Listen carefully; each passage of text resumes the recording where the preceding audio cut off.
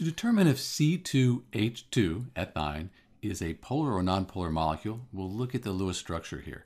This will tell us where the atoms and those electrons are arranged around the molecule, gives us an idea about the shape and therefore the polarity. So here's the Lewis structure for C2H2.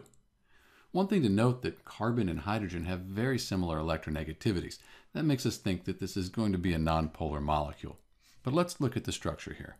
So you can see that the hydrogens, they're on opposite sides of the molecule. That's due to valence shell electron pair repulsion theory. Those two hydrogens have valence shell electrons around them and they're repelling each other. So the hydrogens end up being on the opposite side while still being bonded to those carbons there. When we look at this, we can see that it's a symmetrical molecule. It's a linear molecule, and there's really no area where we'd have a net dipole, a concentration of charge due to an unequal sharing of valence electrons.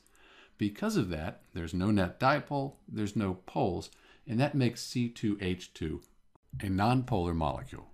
This is Dr. B with the polarity for C2H2, and thanks for watching.